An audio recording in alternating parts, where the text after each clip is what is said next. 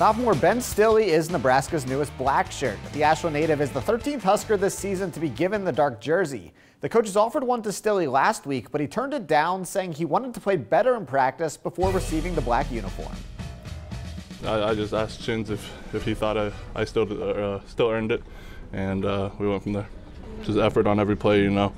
I thought the snaps we were in there, as a D-line as a whole, we played well. Coach Frost gives the players the game in every position. He was the defensive line guy for us, so he practiced well and he played well.